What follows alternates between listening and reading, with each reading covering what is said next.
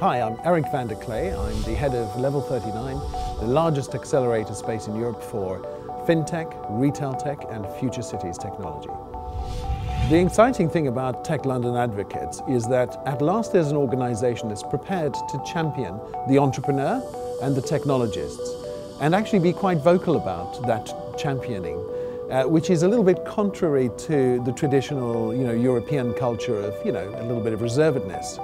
And I think that we kind of need to do that because we're a little bit coming from behind. So it's very encouraging to see the advocates helping each other grow and develop as companies, as technologists, and as entrepreneurs.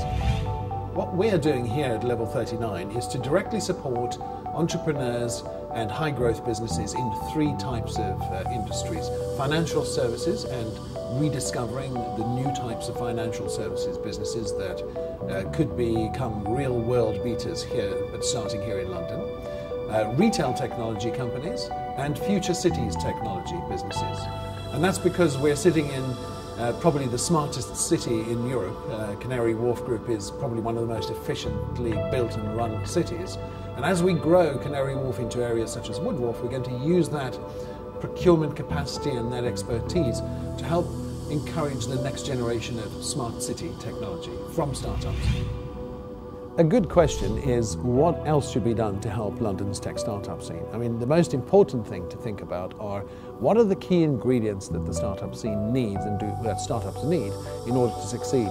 And the two areas I think that we should continue to work on are the talent and access to the talent. That's both at the educational phase as well as at the immigration phase.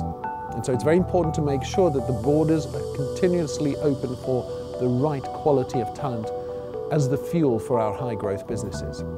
And the other thing that I think we still can do a little bit extra work on is making sure that international investors, especially at the growth phase of companies, are aware of the opportunities and value that they can both invest in and create here in London.